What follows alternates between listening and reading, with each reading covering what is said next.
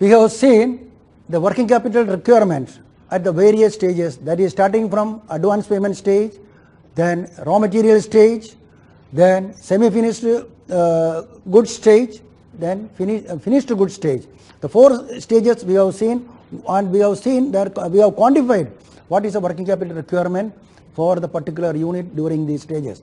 Now the last stage comes to the receivable stage. Yes, it is already finished. Material has been material has been prepared, manufactured. Now it is going to be sold. And the receivable stage, our assumption is that the unit is required to give 45 days credit. The 45 days, the money is blocked. And what is the working capital requirement at the receivable stage?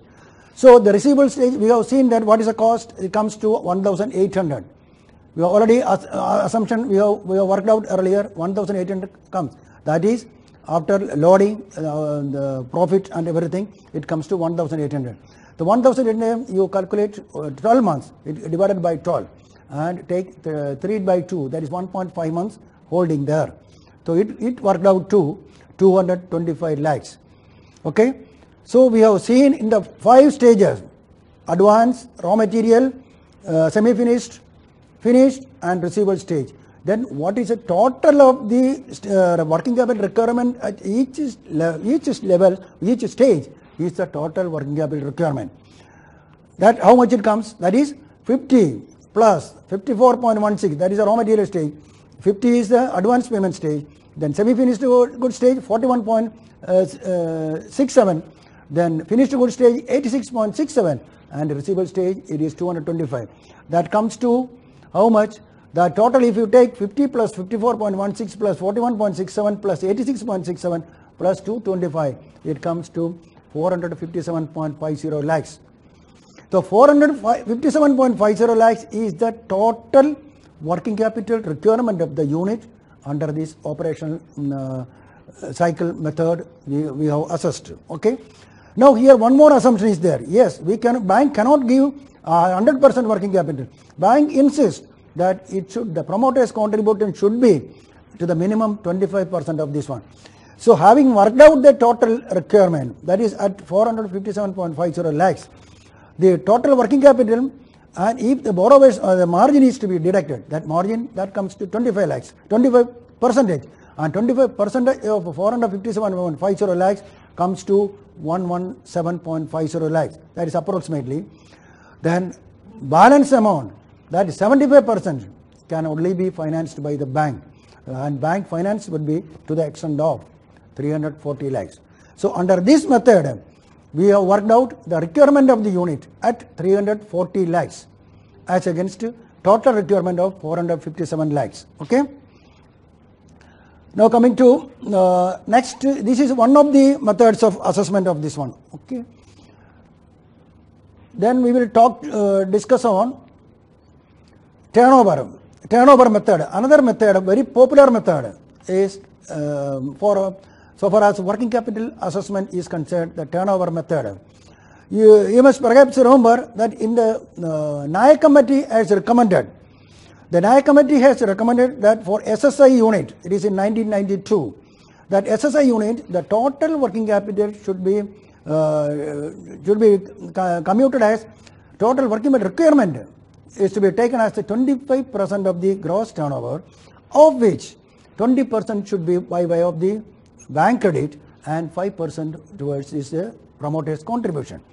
This is a modification of this case for the method only, but this method, under this turnover method, this not 50 lakhs, their NAYAC committee has come with SSI units enjoying working capital up to 50 lakhs only. Here, it is this turnover method is applicable for units up to 5 crores so far as SME unit is concerned, and for all other units it will be up to and inclusive of 5 crores. This turnover method can be made applicable. Now let us discuss what is actually the turnover method. Under this turnover method, as I told you, it is really an improvement of the NAYAC committee recommendations. That is based on the turnover the working capital was proposed to be assessed. Okay. Here under this turnover method, the working capital requirement of a unit is computed at 25% of the gross turnover. It is gross turnover, of which 4/5 or 20%, 25% or 25% of this one, then 20% of the gross turnover is to be taken as the working capital requirement, and 5% by way of the promoter's contribution, or we call it as net working capital, NWC. Here the assumption, as I told you, it is applicable up to 5 crores so far as SME is concerned, and up to and inclusive of 5 crores for all other unit. Okay, so and here this one special feature or peculiar feature of this one is that here the assessment is based primarily on the assumption that the operating cycle, that's why I explained that operating cycle twice, means 2-3 times we have touched that operating cycle. The operating cycle is of 3 months with an assumption that if the operating cycle is 3 months, this formula can be applied. And in case, in many units it may not be correct also. It may exceed 3 months, it may be less than 3 months.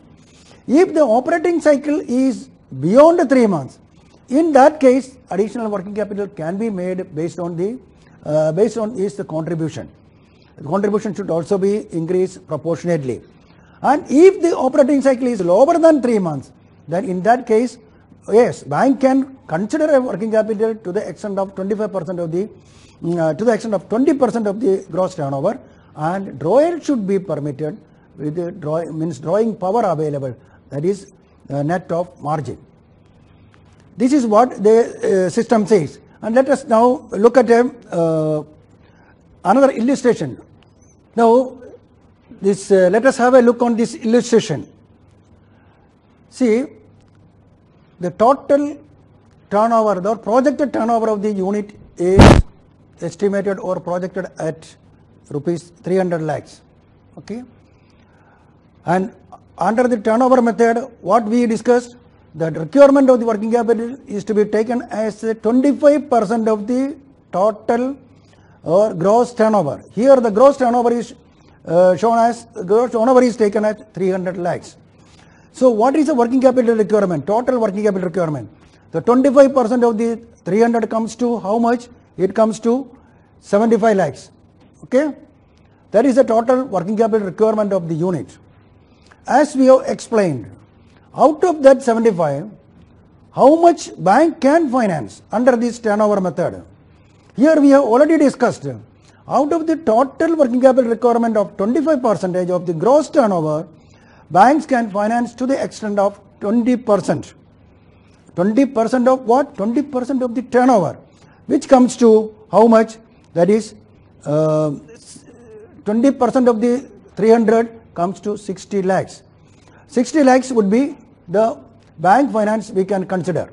Okay, and out of this again the total requirement is 75 lakhs, and balance 75 lakhs from where it has to come?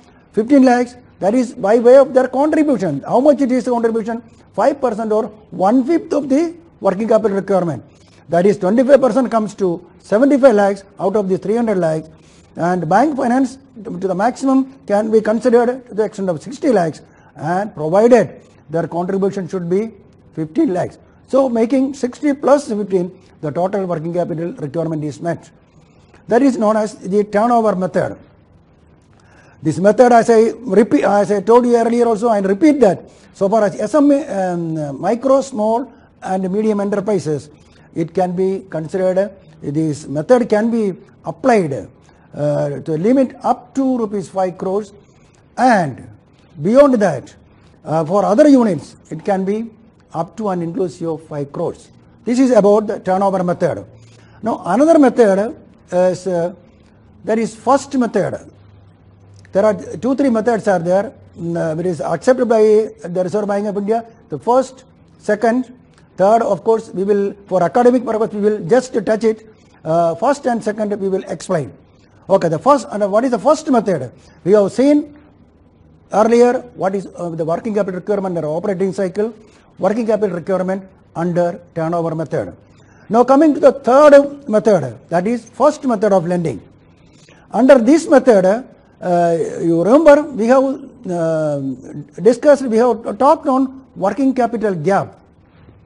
That is, what is the working capital gap? You remember, that is current assets minus current liabilities other than bank borrowing. The bank borrowing requirement is assessed that is why that principle, that the concept is everywhere used in the assessment of the working capital. So in the first method, which is normally applicable in the case of some certain new units or units and sick units or units under rehabilitation or restructuring, this method is being applied. All other healthy units, this second method is being used. But for our purpose, we have to study what is first method. And under the first method, the working capital requirement, or first of all, we have to ascertain what is the working capital gap.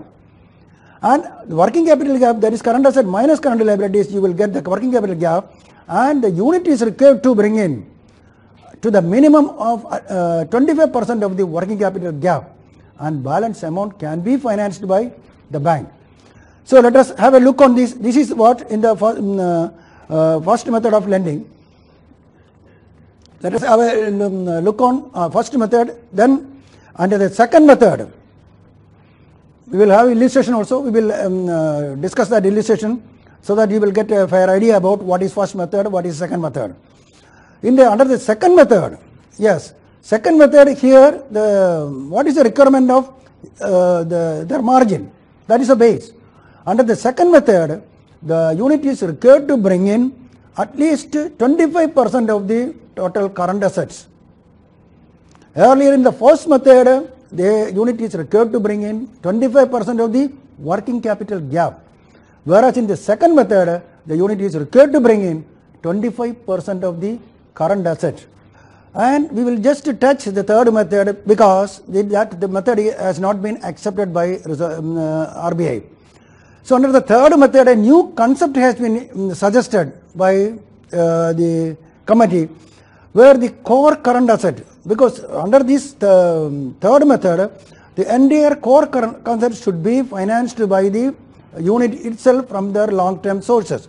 Then what is core current asset? This is the minimum level of raw material, stock in process, then consumables, which are in the pipeline for maintaining the continuity of the production. But those items, it is very difficult to quantify, and that may be perhaps one of the reasons why the method was not accepted by the Reserve Bank of India. That entire core current asset should be financed by the unit itself from their long-term sources, and balance current asset 25% should be brought in by the unit, and thereby working capital can be assessed. Can you have a look on it? See, assuming that these are in all the cases under first method, second method, and third method, you kindly look at the slide. The total current asset is assumed at 370 lakhs. Okay, less here in the first method we have to work out working capital gap. Less working capital, current liabilities other than bank borrowing, it comes to 150. Current liabilities other than bank borrowing. So what is the working capital gap? It comes 370 minus 150, it comes to 220. Now what is the margin required? Here in the first method, the unit is required to bring in 25% of the working capital gap. Yes, the 25%, how much it comes? That is 55. So the MBBF, or maximum permissible bank finance, or permissible bank finance, some banks it is called as permissible bank finance, and otherwise as per the guidelines, maximum permissible bank finance is limited to 165. So for a current asset holding of 370, under the first method, the unit is eligible for 165 lakhs only. And take the second method. Second method, what is required? Here the unit is required to bring in 25% of the current asset. Here what is the current asset? 370. What is the 25% of 370? It comes to 92. So first of all, current asset minus the current asset minus the margin required, that is 92. It comes to 278. And 278, then what is current liabilities other than bank borrowing? That is same 150. So he is eligible for 128. That is 370 minus 92 comes to 278 minus 150. That is liabilities, it comes to 128. Here you see In the first method, the unit is eligible for 165 lakhs, whereas in the second method is eligible for 128 only. See, under the first method, it is the eligibility is limited to 165 lakhs, and in the second method, it can the unit is eligible for 128 lakhs. That is because first method 25% is of the working capital gap is required to be brought in. That is why his eligibility is more. Whereas in the second method, he is required to bring in 25% of the current asset. That comes, so that is why the requirement has gone down. So 128 comes. Now let us, for academic purpose, what is third method? As I told you, under the third method, the core current asset entire amount should be financed by the unit itself. The core current asset I explained, that is the inventory items which are in the pipeline for maintaining for the production schedule. So that it is very difficult to assess that and quantify that one, so that it was not accepted. And but here our purpose, we say that it is core current asset is quantified at 95 lakhs. So 370 is the total current asset less 95 lakhs, that comes to core current asset. So balance left is 275. Out of the 275, again is required to bring in 25% by way of margin. That margin of 275 comes to 69 lakhs. So what is left out? 206. 206 is a requirement. Again current liabilities. Current liabilities come to 150. So 206 minus 150, that comes to